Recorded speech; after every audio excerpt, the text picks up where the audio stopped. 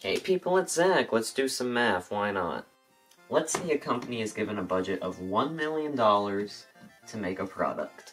300,000 of that goes into paying everyone who's going to be involved with it, you know, the workers and stuff. And 699,990 goes into marketing, which is your billboards and commercials and all that. So, the total left to make the actual product? And that's why consumers always get stuck with cheap products. Do you ever just want to make a product and let everyone know about it? What? How? Well, you could start by doing something that won't put you in jail. Buy my product or get shot, you miserable consumer. Marketing is key to any product or company's success. It takes a lot of thought and a lot of people to make them want to buy whatever the heck this thing is. But in order to do that, you need to find a sweet spot. Your commercial has to advertise your product, but in a fun and interesting way that'll keep the consumer going, I need this! I need this! I mean, making customers angry by interrupting their show and playing a long and boring ad is really a bad way to get them on your side, right? Well, I'm glad you understand that, but your brother still has some learning to do. Back in the day, companies mainly had to use newspapers or radio to advertise their products. No highways to put billboards on, and no TVs to run ads on. It was truly a different time, back when our kids weren't being exposed to this on a daily basis. But something had to change, and it needed to happen fast. Unfortunately, only one of those things happened. When home TVs were first introduced in the 1940s and 50s, it opened up a whole new world for these companies. No longer did they have to explain what their product was on the radio or put it into writing on the newspapers. They could just show consumers what their product was and how it worked. And this led to a bunch of companies coming up with new mascots and jingles just to get their products stuck in consumers' heads.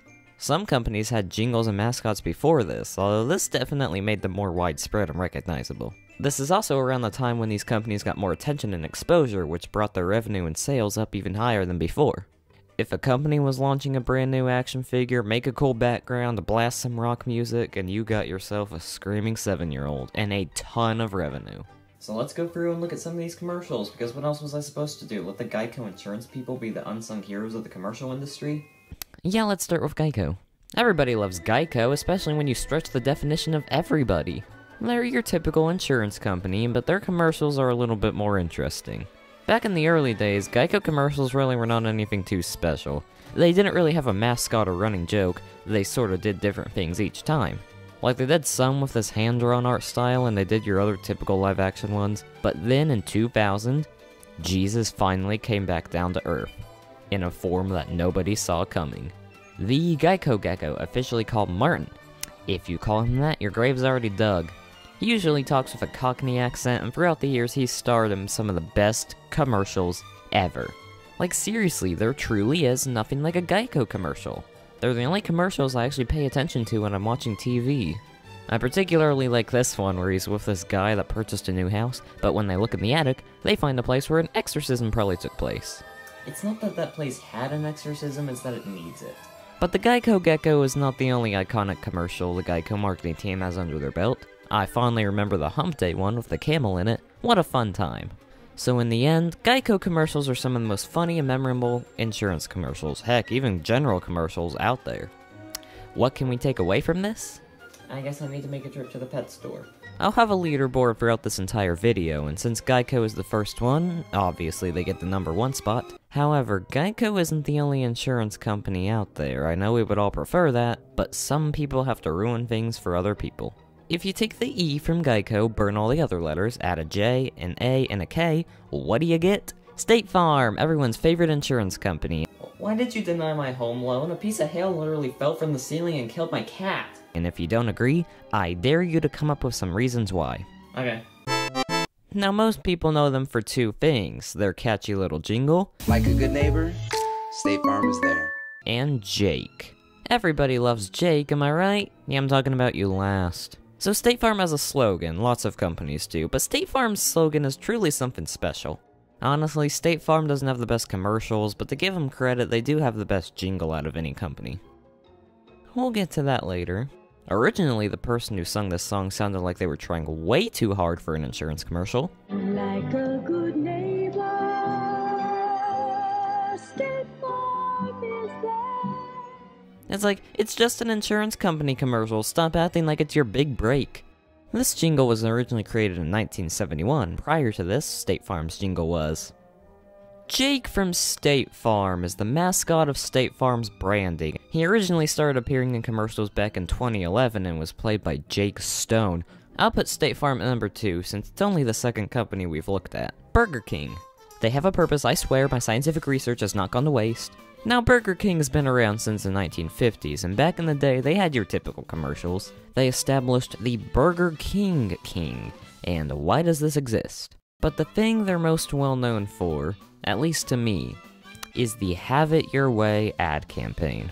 They originally started it back in 1974, and the ad features a catchy song in the background, while various customers order specific orders. The idea is that Burger King lets you have it your way, and you can customize your food however you want. Because, I mean, McDonald's can't let you take the onions off your burger, it's in the Constitution! Besides that, they don't really have anything noteworthy. They poke fun at McDonald's sometimes, and occasionally the king will appear, and they actually brought back the old song in the new commercials, which I think is kinda cool. Although I don't really like it when companies try to bait people with nostalgia. Like, Burger King changed their logo back to the one they had in the 90s, and while that is sorta cool, I guess, I can't help but be skeptical. It's like, we love our history, and we want to bring back our old logo to show we're still the same old Burger King. Yeah, you can't fool me. My Burger King alarm was going off the charts when you did that. Pizza Hut did this exact same thing too. It was kinda like a trend for a little bit there. So honestly, I'll put Burger King in last place. Just nothing too memorable, really. Alright, now let's do... Yeah, you thought you were getting away without criticism, buddy? Yeah, join the club. Pizza Hut is one of the most popular pizza restaurants. I don't like them. Yeah, that's right, I said it. What are you gonna do about it? But I mean, come on, everybody has that memory in school where if you read a certain amount of books or fill some other criteria, your teacher gave you those passes to get a deep dish pizza. That was always really memorable. And their commercials haven't been anything too interesting. They actually sponsored Back to the Future 2 and used that in their marketing back when it came out. They've had various slogans throughout the years. In the early 2000s, their slogan was, "Gather around the good stuff." They changed it in 2008 to say, "Now you're eating." That sounds like one of the most generic slogans for a restaurant ever. Then they changed it in 2009 to say, "Your favorites, your pizza." Then it was "Make It Great" in 2012, and now they have "No One Outpizzas the Hut." And I think this is the best one they've had so far.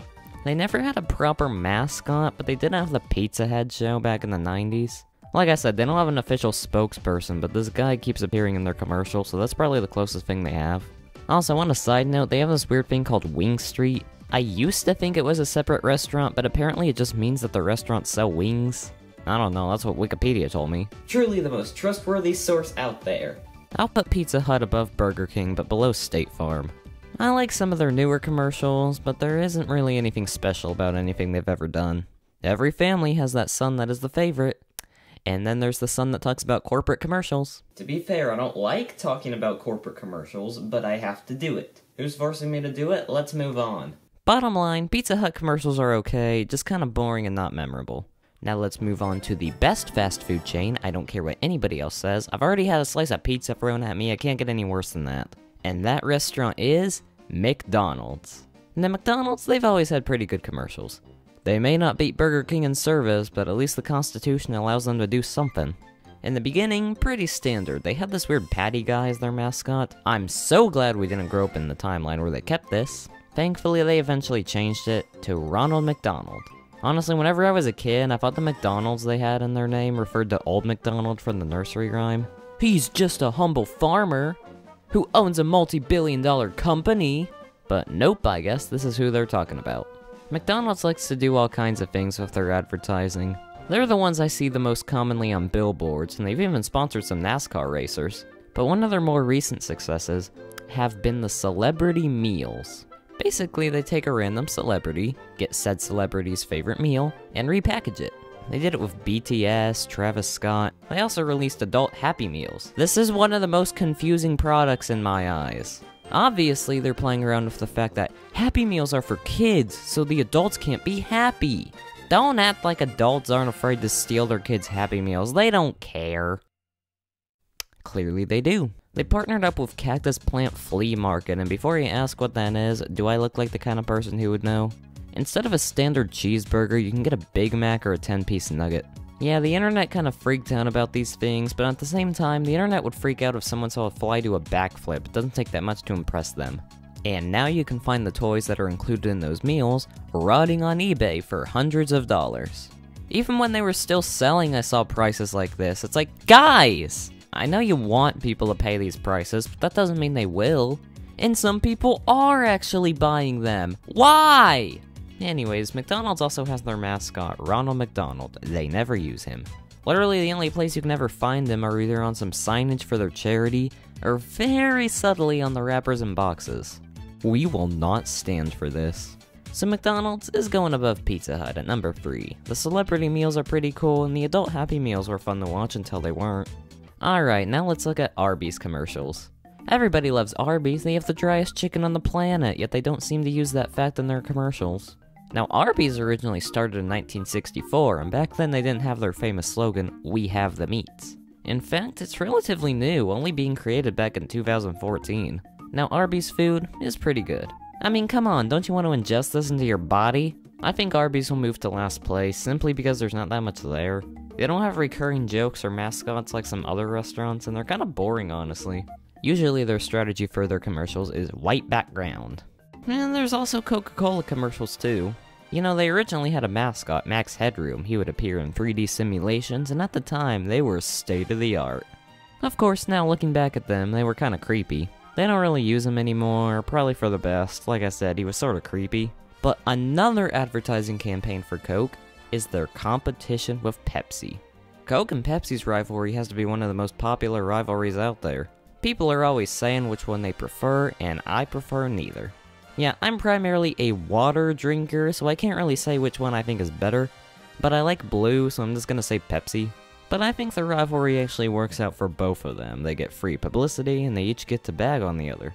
I don't really see that many Coke commercials, and they don't really have a slogan or mascot, at least not anymore, so they're pretty boring.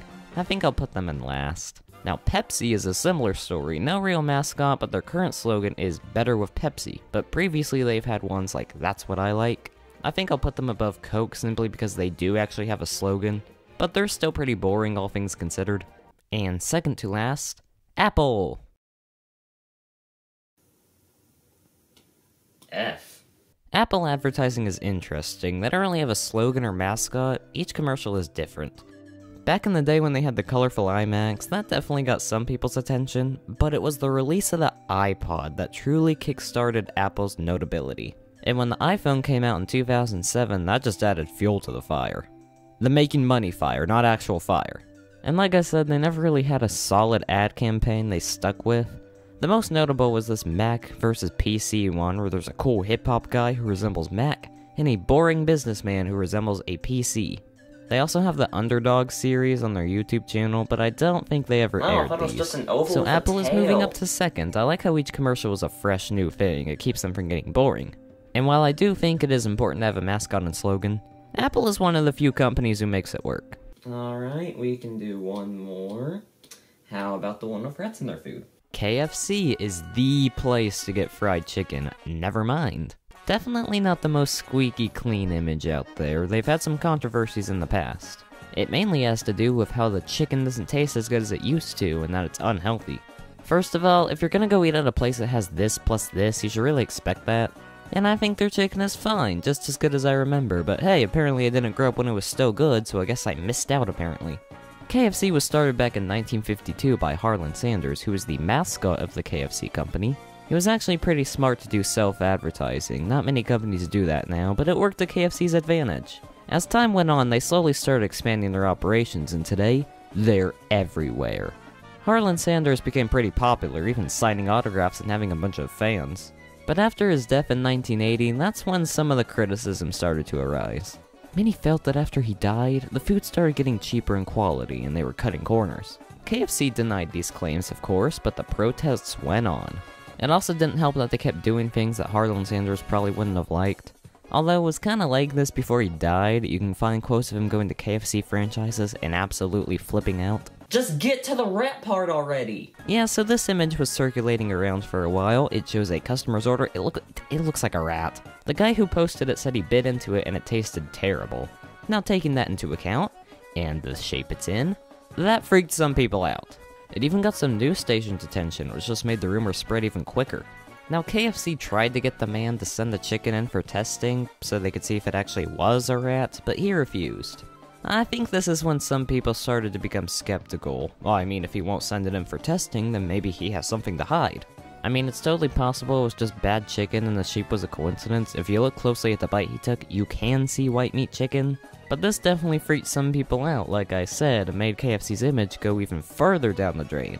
But hey, the Colonel still appears in commercials. Now it's just a recreation of his voice, and sometimes they bring in actors to play the role of him, and his face still appears on the boxes and logo. So KFC, I think I'll put them below McDonald's at the number 4 spot. I still think they have some good ones every now and then, although they don't do anything that interesting. It's just telling you how good their food is, which apparently is the whole point of a commercial. Who knew? And that pretty much wraps up commercials. You know, they're such a big part of our lives at this point. I mean, you probably even watched one before watching this. But because of this, I think we fail to realize how weird they can be sometimes. Like, they're funny and entertaining, but it's just interesting to see how much they've evolved. I mean, back in the day, they pretty much consisted of, hello and welcome, I will now list all the reasons you should buy our product, goodbye. Nowadays, they need gimmicks and mascots and catchy music and jingles. And I will say, I think the commercials in the 80s and 90s were pretty cool. I mean, you can find entire channels dedicated to just re-uploading old commercials, and it's fascinating to see how much they've changed. It was mainly kids commercials, but not always. They had bright colors and songs. Every single commercial had to have a song. It was insane. So companies will always keep changing with the trends and trying new things, and sometimes that's great, and sometimes it's not. And they will always advertise things about their food that make them special. Except rats. They should probably leave that part out.